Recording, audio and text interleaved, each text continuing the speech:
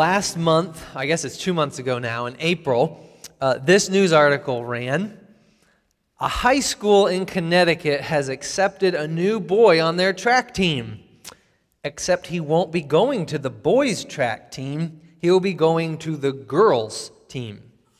Andrea Yearwood, a freshman and biological male from Cromwell High School in Connecticut, identifies as a girl and recently received permission to join the girls' track team after competing as a boy in middle school. Not surprisingly, Yearwood has been extremely successful as a male competing against females. This kind of confusion is happening all over our culture.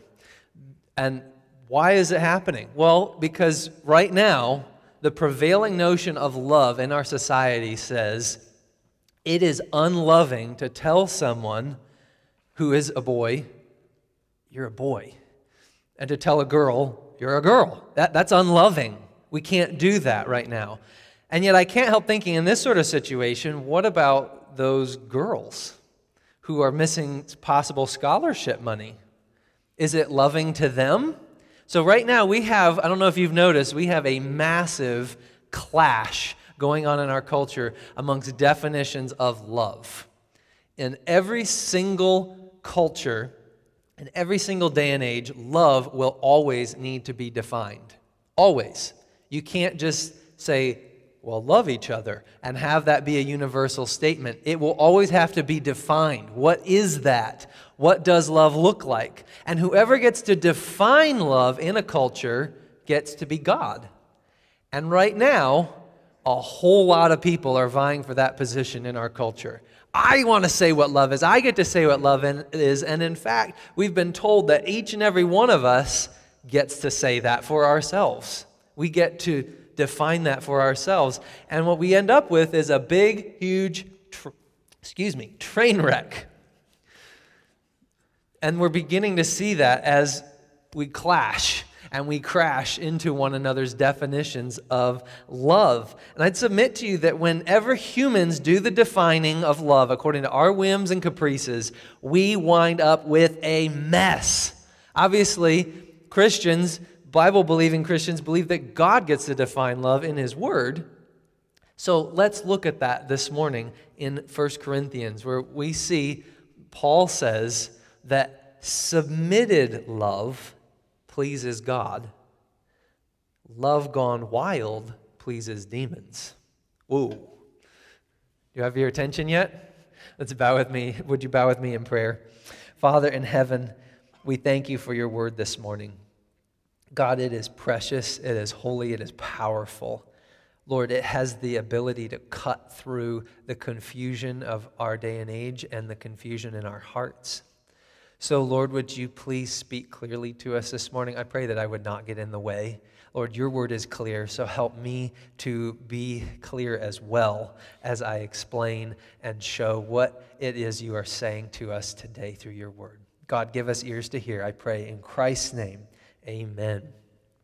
So, submitted love pleases God. Love on the train tracks, if you will, pleases God. Love off those tracks pleases demons. That's what we're going to find out in our text. But before we jump into the second half of 1 Corinthians chapter 10, we have been out of the flow of 1 Corinthians for a long time. We've been talking about the resurrection, and we need to go back about 6 weeks to 1 Corinthians 8 and 9 and take a running leap into this text, or it's going to make absolutely no sense. So really quickly, these are all freebies. In chapters 8 and 9 in 1 Corinthians, Paul says that submitted love knows that the purpose of moral freedom is others, not self. This is the first train track, if you will. Submitted love knows that the purpose of moral freedom is others, not self. In chapters 8 and 9, Paul talks about what we would term Christian liberty. And you might think back to those sermons that Pastor Matt did on Christian liberty. Really quickly, Christian liberty can be defined very easily in this diagram. In Scripture, there are some things that are green lights, clearly commanded. Do this. In Scripture, there are some things that are clearly red lights. Don't do this. And in the middle, there are some things that are a little gray. I'm supposed to pursue purity. So how much impurity is allowable in the movie that I watch? I'm supposed to give money generously. I'm also supposed to save. Should I have a vacation home or should I send that money to Africa? These sorts of issues fall into that middle area of, I'm not always sure exactly what the best way to please God is. And Paul argues in chapters 8 and 9 that there is freedom, there is liberty in Christ. There is tremendous freedom when we are on the tracks. In Christ, when we submit to God, we find freedom. Far from being constricted and confined, there's freedom. So Paul's example in chapters 8 and 9 is a little weird to us in our day and age. But he says, if you were to walk into Wegmans and there was a sign up that said, some of the meat we're selling has been offered to Buddha, what should you do? Should you buy it or not? And Paul says, yeah, go ahead and buy it. Don't worry about it. Buddha's not a real God and the meat is just meat, so don't ask any questions and just go ahead and buy it. Then he goes on into chapter 10, where we find out, again, this is all freebies. We haven't even gotten to the real message yet. In chapter 10, he says, submitted love grasps the communal effects of sin. And a few weeks ago, Pastor Matt preached on communion. And Paul makes the point that if you partake of Christ, you partake of Christians. That's why in chapter 10, verse 14, he says, look with me there in 1 Corinthians 10, verse 14, he says, therefore, my beloved, flee from idolatry. Why? Well, verse 16, the cup of blessing that we bless, the communion cup, is it not participation in the blood of Christ? The bread that we break, is it not a participation in the body of Christ? And all God's people said, yes, it is. Verse 17, because there's one bread, we who are many are one body, for we all partake of the one bread. Whoa, what's he saying? He's saying that communion isn't just about you and Jesus, it's about you and the body of Christ. And if you come into communion with unrepentant sin, you bring that into the camp. It's not just you that gets affected by that, but the whole body is to some extent affected by that. And then he uses another example in verse 18 and says, look at the people of Israel. When they offer something on the altar, they're all participating in that sacrifice. And this is where we come to our text this morning. Done with the freebies. Everybody sit up straight and listen carefully. Here we go. Paul's listeners at this point are going, wait a minute. You were just talking about when I go and I buy meat that's been offered to idols, that's no big deal. But it sure sounds like you're saying, if I eat of that meat that's been offered on the idol's altar, that I'm then participating with that idol. So I'm really confused. Everybody scratch your head. I'm really confused here. Am I supposed to eat it or am I not supposed to eat it? Am I participating in idolatry or am I not participating in idolatry? And this is where we begin to see that submitted love, here's the key, submitted love does everything for another's sake. Here's your first real point. Get your pens out. Submitted love does everything for another's sake. Paul begins to give some guidelines, some more specific guidelines about how to make decisions in these categories. And stick with me, because while this scenario is a little weird to us, it has broader applications and principles, so hang with me. I know most of you don't face the situation of eating food offered to idols every day, but stick with me, okay? The first thing that he says in verse 19 is that love gone wild is demonic. So if submitted love does everything for another's sake, there's another way I can use what is false love. And love gone wild is demonic. Verse 19. What do I imply then? Look with me at verse 19. What do I imply then? That food offered to idols is anything? Or that an idol is anything? No. So really clearly, Paul says, look, if you carve a rock to look like Buddha, it's still just a rock. You set a piece of meat in front of the rock, it's still just a piece of meat. But, verse 20, I imply that what pagans sacrifice, they offer to demons and not to God. What's he saying? He's saying when an idolater kneels down and puts that in front of the idol, to them it is an act of worship to a real entity behind that stone god. And that entity is a demon. Whoa. He says, I don't want you to be participants with demons.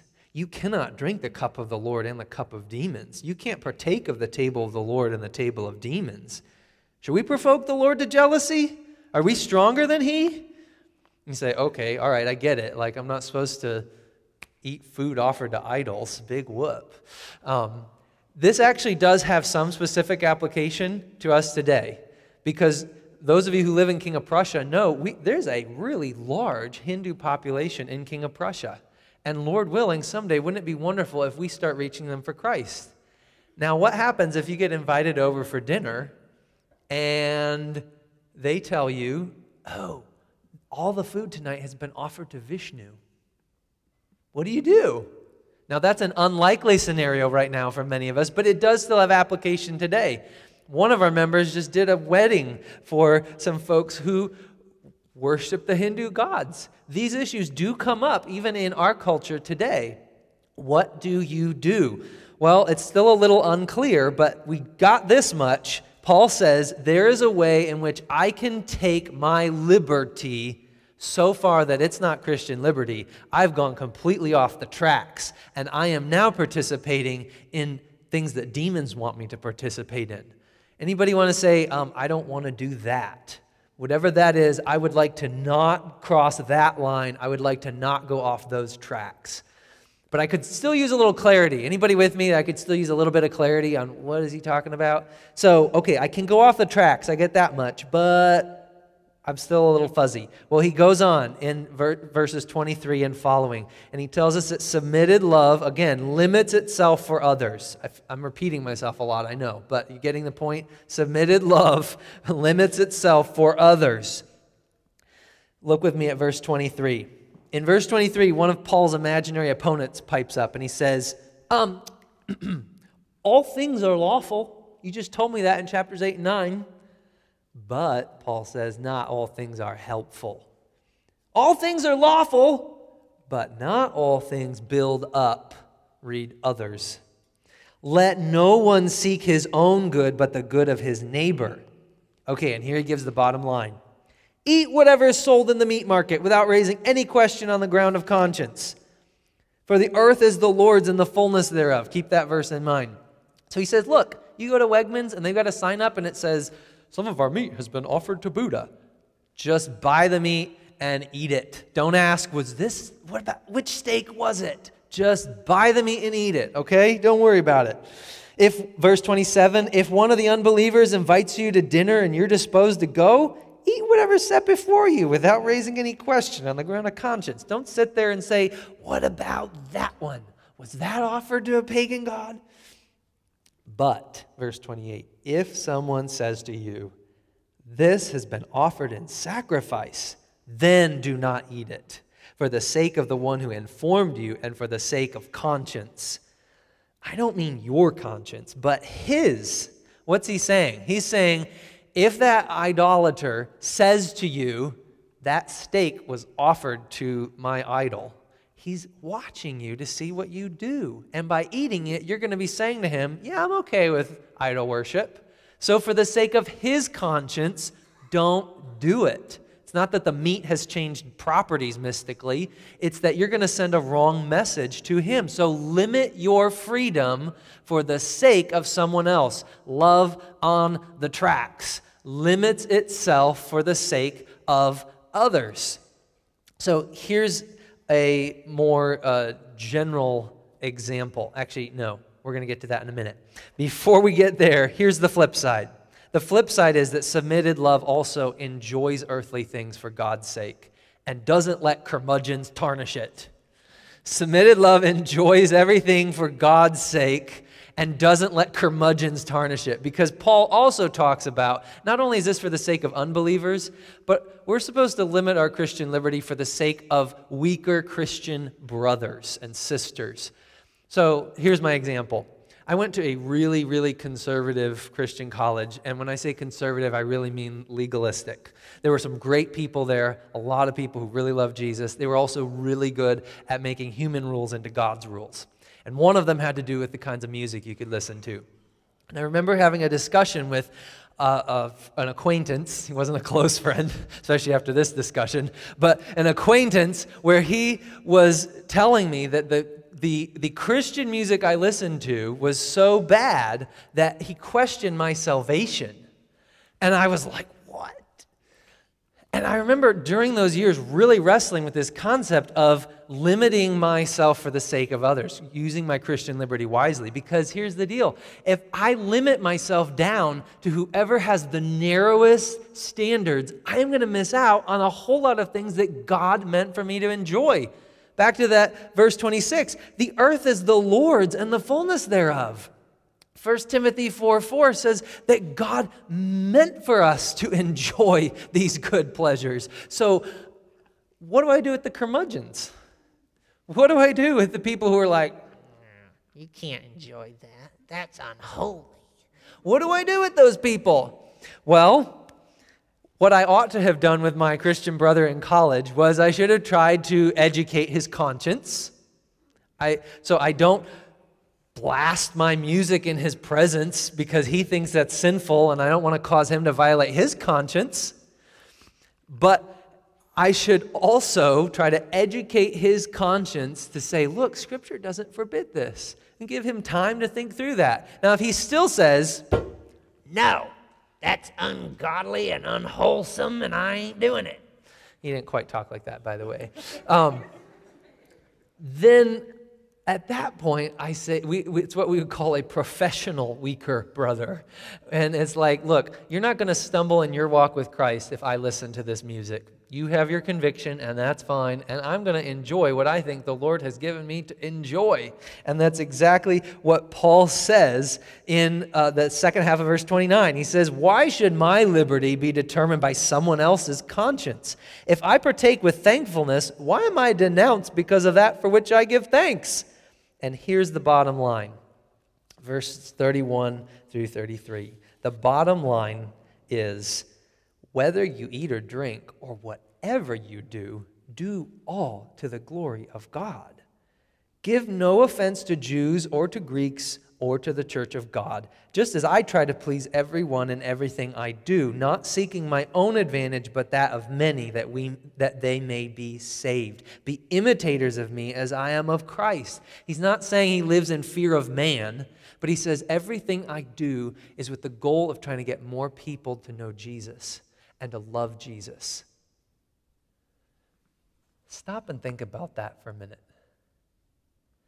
Everything you do for the goal of seeing others love Jesus more, that ought to really radically shift your thinking. It shifted mine this week. That is a high, high goal, and it shows us how sinful and wicked our hearts are. Because how often do you live like that? How often do I live like that? Everything you do for the purpose of God's glory and the salvation of others. You see, that is the purpose of Christian liberty. Often we treat Christian liberty like, well, I'm under grace, so yeah, I can go to this R-rated movie that's full of all kinds of nasty awfulness. Christian liberty. That is not the purpose of Christian liberty. The purpose of Christian liberty is to grow in holiness and to allow you to love others and love God better. So the next time you are struggling with, what decision should I make here? Ask yourself, what will allow me to grow in holiness, love for others, and love for God the most? That's what it comes down to. How can I pursue holiness and love for God and others the most? This shows up in so many ways. In our culture, the biggest way I think it shows up right now is in the sexual revolution and the debates that it has caused. I drive past a church all the time on Main Street in Norristown that proclaims from their billboard that love means I never tell anybody they're doing anything wrong, that I just embrace them exactly with all that they believe, and I never ever tell them, God says what you're doing is wrong. Is that really love? No, Scripture says that love is defined by God and it emanates from Him. It comes out from Him. He is love, He gets to say, yes or no. He gets to define the tracks. All right, well, now we get on to the really fun stuff. That was preschool compared to the next one. All right, submitted love displays itself visibly. Submitted love displays itself visibly. 1 Corinthians 11, here we go. Y'all have been waiting for this one, haven't you? All right, verse 2. Now I commend you because you remember me in everything and maintain the traditions even as I delivered them to you. But, man, don't you hate that? He commends us, but I want you to understand there's this area you don't quite have right. That the head of every man is Christ, the head of a wife is her husband, and the head of Christ is God. So do you see what he's done? There's God the Father, who is the head of God the Son, who is the head of man, who is the head of woman. And I feel the hackles go up immediately. Verse 4, every man who prays or prophesies with his head covered dishonors his head. Okay, interesting. But every wife, footnote, if you have the ESV, there's a little footnote that says in verses 5 through 13, the Greek word gune is translated wife in verses that deal with wearing a veil, a sign of being married in first century culture. In Greek, there's only one word, gune, that is translated into two words in English, wife or woman. And one of the challenges of this passage is you have to decide whether you think that Greek word should be wife or woman. Personally, I believe in this passage, it's woman, and I'll tell you about that in a little bit. But for now, verse 5, but every wife or woman who prays or prophesies with her head uncovered dishonors her head, since it is the same as if her head were shaven. What? Verse 6, for if a wife will not cover her head, then she should cut her hair short. But since it is disgraceful for a wife to cut off her hair or shave her head, let her cover her head. Verse 7, for a man ought not to cover his head, since he is the image and glory of God, but woman is the glory of man. Oh, my word, if y'all had tomatoes, I think they'd be flying right now. What is this book we call the Bible? What is it doing? It sounds so chauvinistic. Verse 8, for man was not made from woman, but woman from man. Neither was man created for woman, but woman for man. Oh, verse 10. Verse 10, that is why a wife ought to have a symbol of authority on her head because of the angels. Now, in case I forget to come back to that angels thing, let me just address that right now. There's a lot of debate over what the angels thing means. I believe, you can research it on your own if you want, I believe he's talking about angels. This is another one of those where the Greek word can be translated messengers or angels. I think he's actually talking about angels. He's talking about the other created beings in the universe who are looking at what we do. And by the way, some of them really struggled with the whole submission to God thing, and they rebelled and became demons. So there we go again. There's that demonic presence, that theme in the text. Okay, verse 11. Nevertheless, in the Lord, woman is not independent of man, nor man of woman. For as woman was made from man, so man is now born of woman. And all things are from God. Judge for yourselves. I would, Paul. I'm really struggling here. Judge for yourselves. Is it proper for a wife to pray to God with her head uncovered? Does not nature itself teach you that if a man wears long hair, it is a disgrace for him? Man, Dalton, I'm glad you got your hair cut a while ago. But if a woman has long hair, it's her glory, for her hair is given to her for a covering. If anyone is inclined to be contentious, we have no such practice, nor do the churches of God. In other words, Paul's saying in verse 16, look, if you want to argue about it, sorry, just get happy about it. This is what we do in church. And Pastor Matt left for vacation and said, want to preach on head coverings? So let's do this. Let's talk about this. What is going on in this passage? Well, let's get the context first of all. Let's get some definitions. Context. He's talking about the gathered assembly. So he's not talking about all of life, first of all. He's talking about when we get together as a family. Why do I say that? Well, because he's talking about when a woman gets up to pray or prophesy. Okay, so though that is a communal, prayer can be individual but not prophecy. So that's a communal event. Secondly, prophesize. What's that about? So you need to know that New Testament prophecy, as it was practiced in the church, was different from Old Testament prophecy. We do not believe that the office of prophet still exists. That ended when the Apostle John died, and he wrote the book of Revelation. The canon was closed. Boom, done. The gift of prophecy is different from as what Peter calls every prophecy of Scripture that is not open to any private interpretation.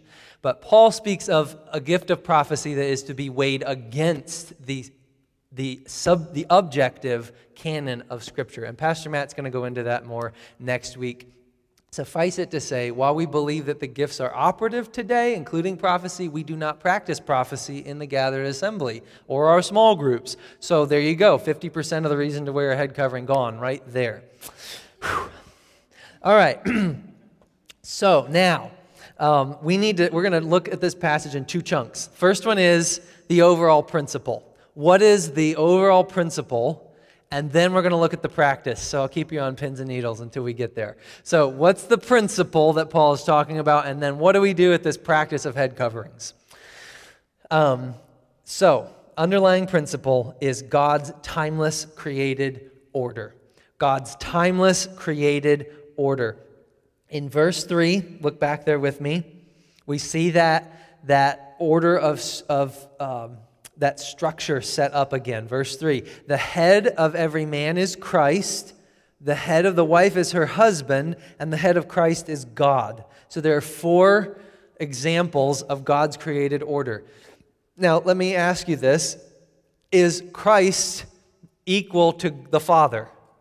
Yes. Is woman equal to man? Yes. He's not talking about equality or value. He's talking about roles and structure in God's created order. And we'll talk a little bit more about that. But before we do that, we need to decide, are we talking about women or wives? Because you single ladies out there are like, it'd be really great if I don't even have to worry about this. If it's just those married women that have to worry about this. Here's why I think Paul is talking to women in the church, not wives. And I just gave it away. It's women in the church. He's not talking about the context of a family. He's talking about the church. And in Paul's writings, he's very clear. He upholds male leadership as elders and pastors. And therefore, if a woman stands up, we don't really do this in our context anymore, but if a woman in the church of Corinth stands up in the gathered assembly and starts to prophesy or pray, she's to show that she's honoring and respecting the proper authority that God has given in the church, right? And so I believe he's talking to women, not just wives. Those who take the opposite view say that, well, in Roman culture, women would put a veil on their heads when they got married. And so therefore, the minute Paul starts talking about head coverings, people are going to know, he's talking about married women. I disagree. I think in the context, he's talking to women in the church. And he's not just talking to husbands. That's the other thing that's really obvious. He's talking about men and women. Well, that just makes it a little bit more difficult, doesn't it? Because we're usually in conservative evangelicalism accustomed to hearing wives submit to your husbands, but Paul's saying, in some sense, women in the church submit to men in the church. Oh my goodness, don't hit me yet. What's he saying? Again, I think he's saying, in the context of prophecy and prayer in the gathered assembly, show your submission to the elders, to the male elders. Look, ladies, ladies in Corinth, you may be smarter, stronger, better in every way, but let's go back to God's created order. And are you willing to limit yourself to stay on the tracks that God has ordained, believing that that is the path to greatest freedom and liberty? All right. Now let's go to verse 7. This just gets better and better. For a man ought not to cover his head, since he is the image and glory of God, but woman is the glory of man. I'm sorry, we need to go back.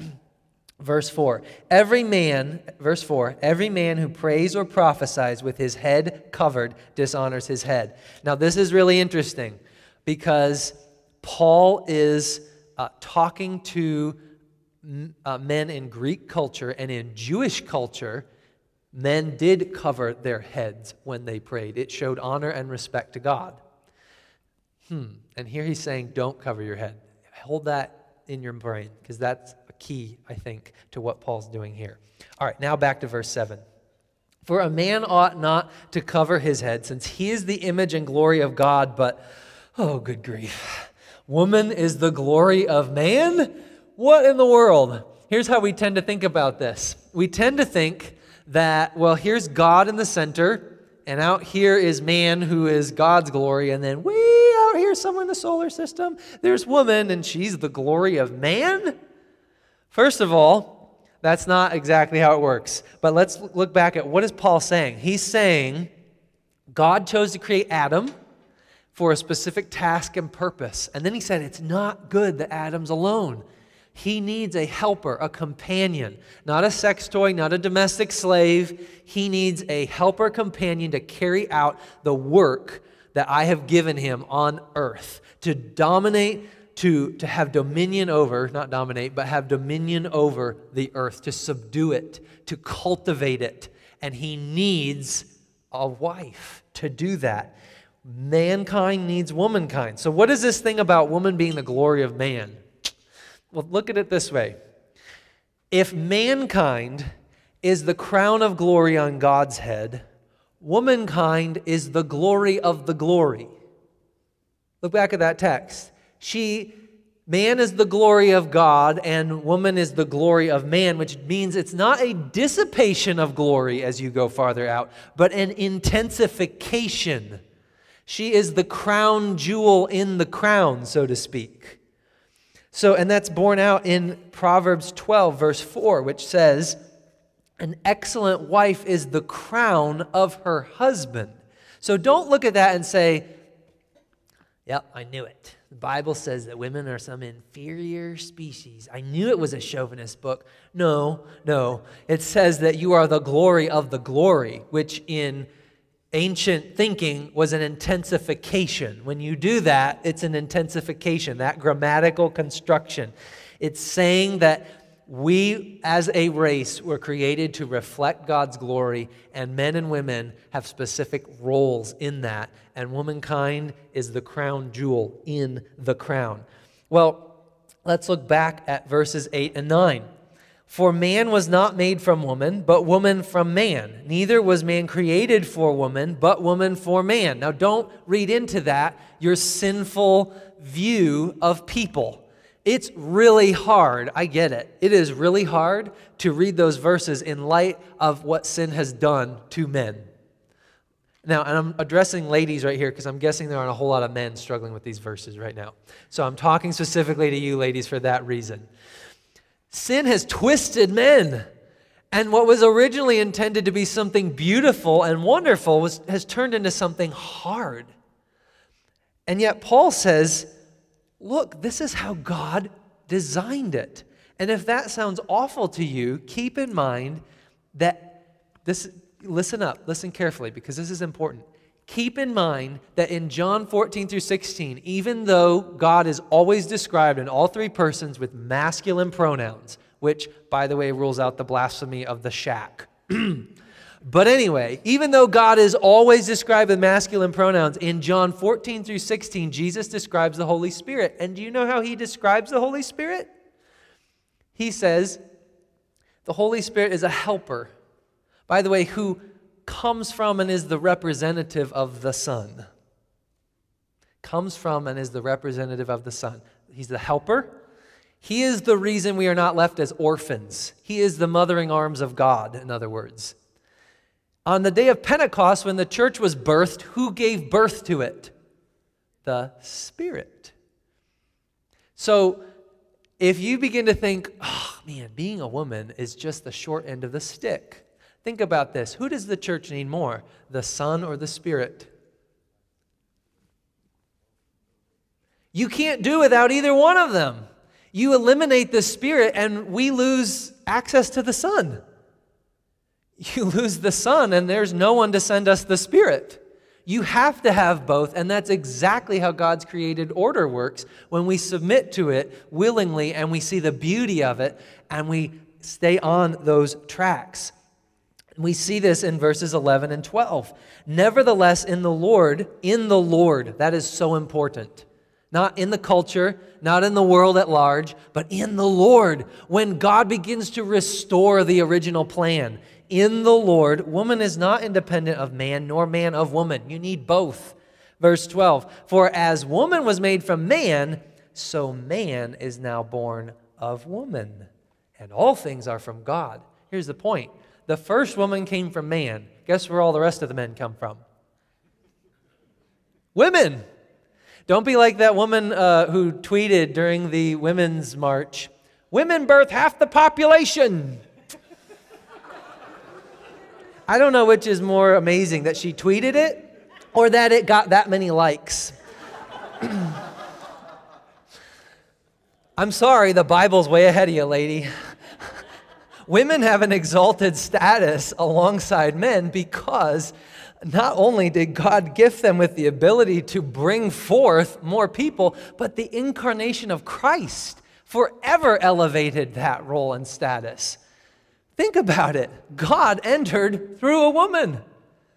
And for that reason, no woman ought to be sitting here going, man, the Bible just hates women, and these texts, this verse just makes me feel inferior. Not at all. If so, you're misunderstanding it. But here's what we need to realize. Our culture has twisted this hardcore to the point that feminism is the new chauvinism. And if you want to tweet that, give Pastor Matt credit. That was his quote. But it's true. Feminism has become the new chauvinism. The pendulum has swung the other way. Ladies, your submission to godly authority, hear me say that, to godly authority in the church, and if you have it in your family, your submission to godly authority, even when it is hard, when it is difficult, that is your strength. That is how you show your strength. It's not by the recent day without a woman. It's not by staying in bed and throwing an adult-sized temper tantrum until somebody misses you.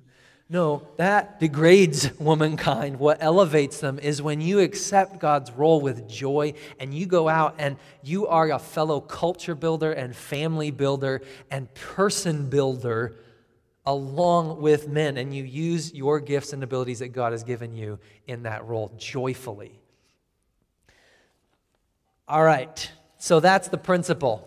Are we good there? Can everybody take a deep breath? God loves men and women and values them equally. That is without question. So now what do we do with this head covering thing? All right, back to verse 4. Again, men are not supposed to cover their heads in church according to Paul. Also, before we get into this, let's remember this is a corrective letter, okay? So Paul is writing to correct something that's happening. He says, every man who prays or prophesies with his head covered dishonors his head. Once again, this is a shift for Paul from Jewish culture, where men would cover their heads to show honor to God. Why is he saying this?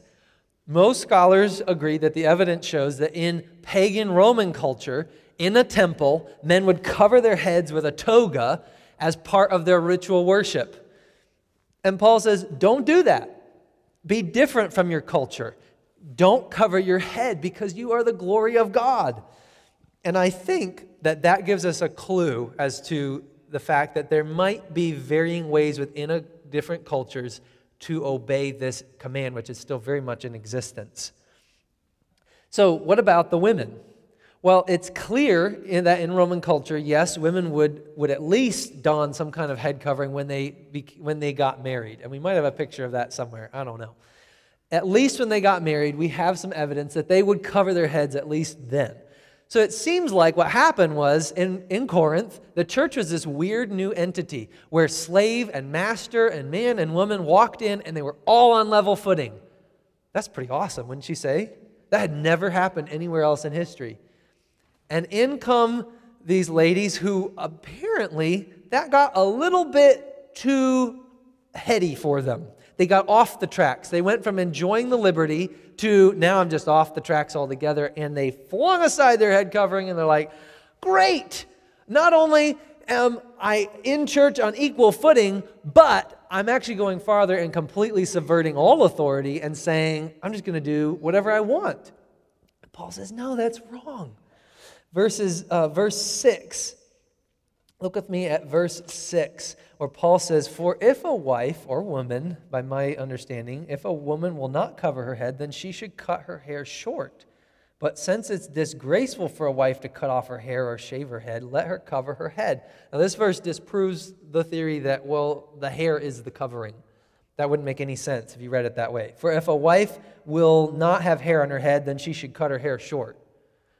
That just, it doesn't fit. So he's talking about some kind of other covering.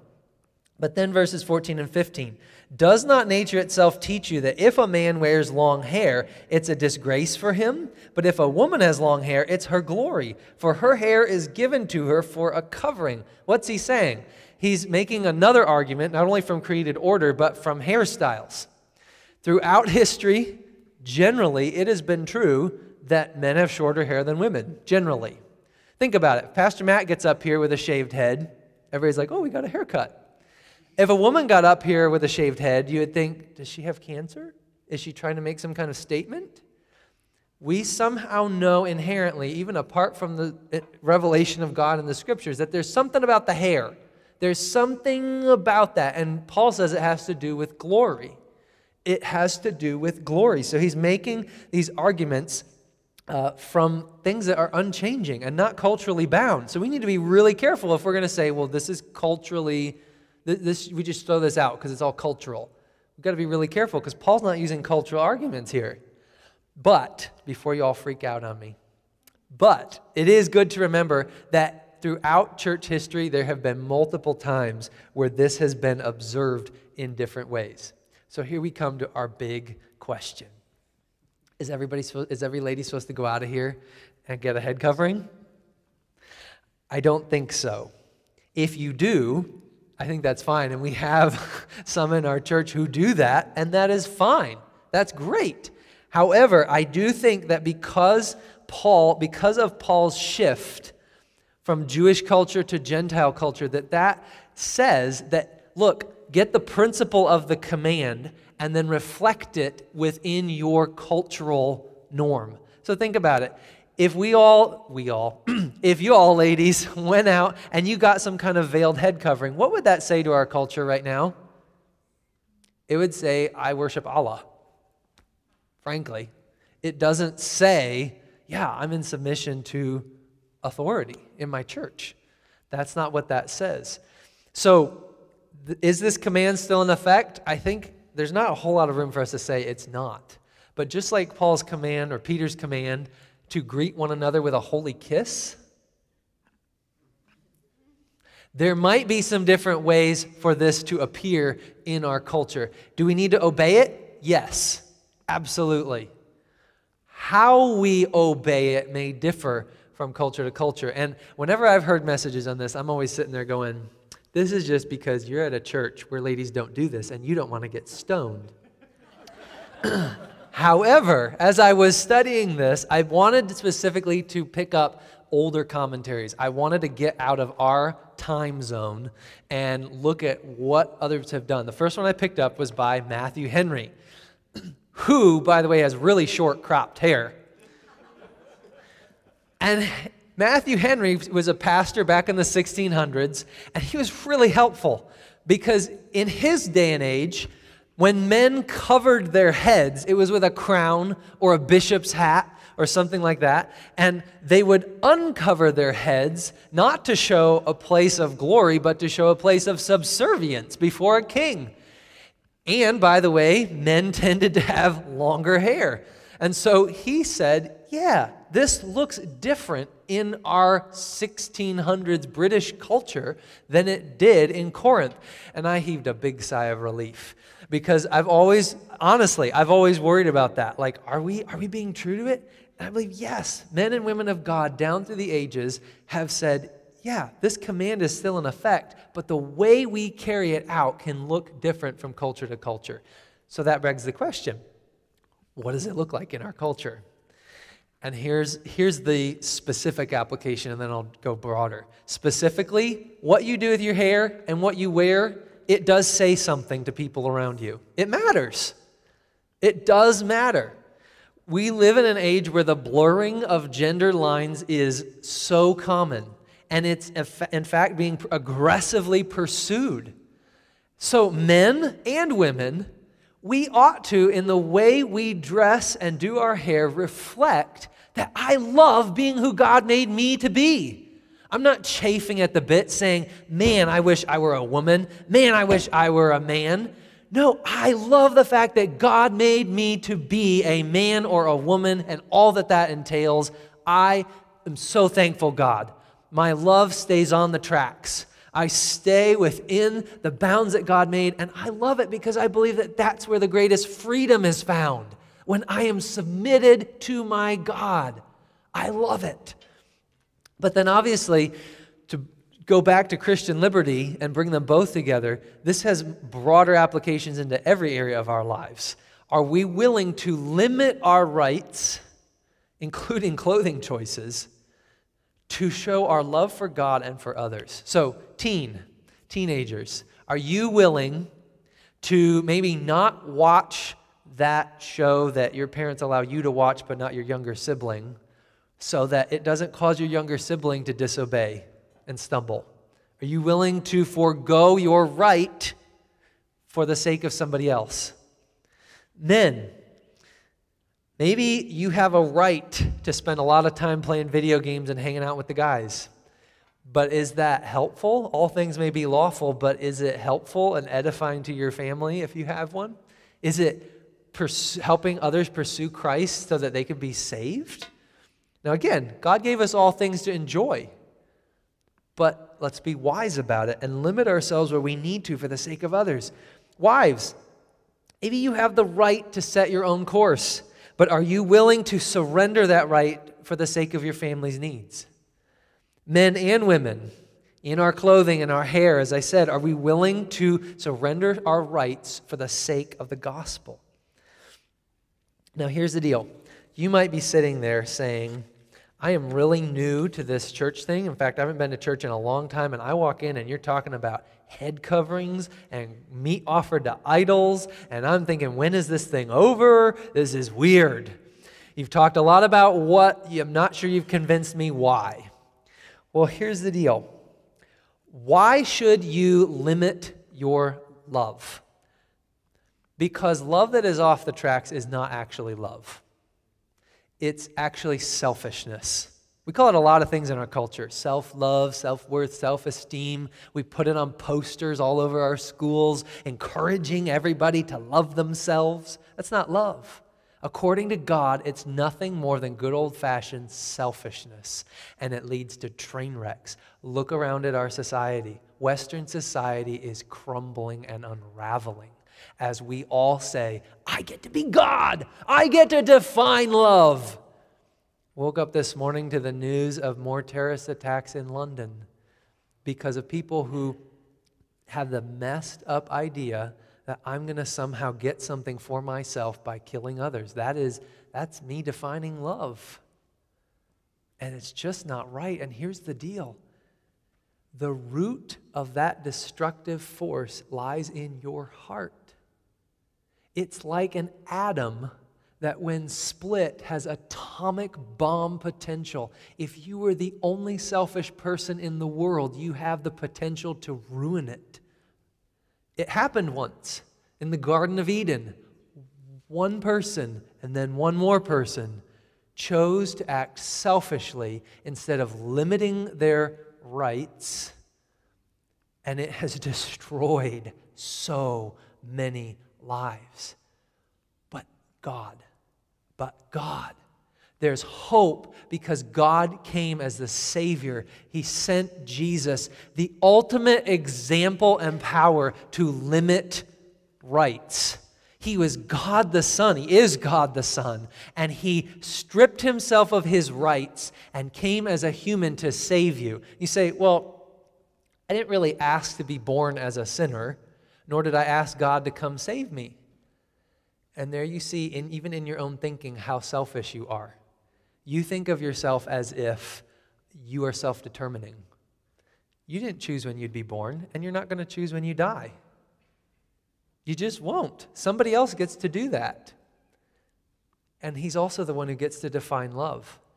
And you have a choice whether you will submit your heart to him and his path because he loves you and paid the ultimate sacrifice for you. Or if you're going to keep on going down your own tracks and you're headed for a wreck, because God says the wages of sin is death. We see that all around us. The wages of rebelling against God's set path for love is death. And the scripture goes on and says that you will face eternal wrath. This is not a joke. You don't know whether you will have this opportunity to respond to the loving invitation of a God who wants to be your friend and Savior and Father again. So this morning, I'm calling you to consider whether you are willing to submit yourself to a God who loves you and is calling you to himself. He says, if you are thirsty, come. If you are hungry, come. I will give you bread without cost, water that you don't have to buy. Jesus paid the cost of your selfishness on the cross. He limited himself for your sake and took it on the cross. Philippians 2 gives us this, and I'll leave us with this. Paul says, have this mind in yourselves. And the only way to have it is to put your faith and trust in Christ, by the way.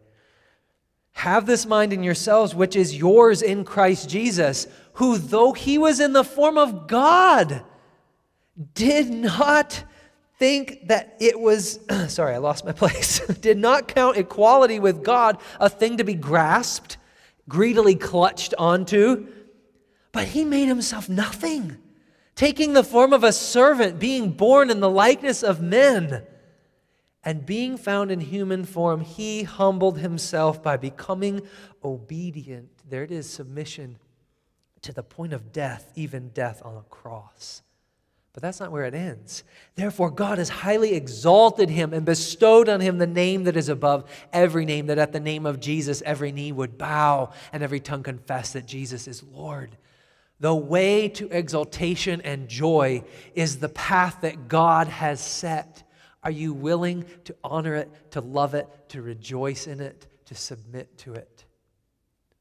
Lord Jesus, thank you for coming. Thank you for limiting yourself. I cannot even fathom the rights that you gave up for me, Lord.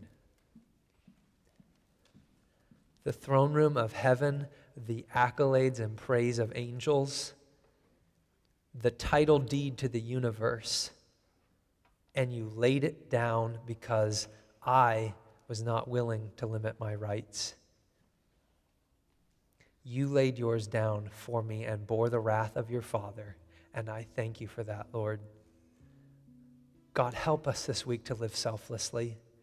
Help us to limit ourselves for the sake of others. God, help us to surrender our rights in our home, in the church, in our community, and instead to serve and love. Jesus, we love you. In your name we pray. Amen.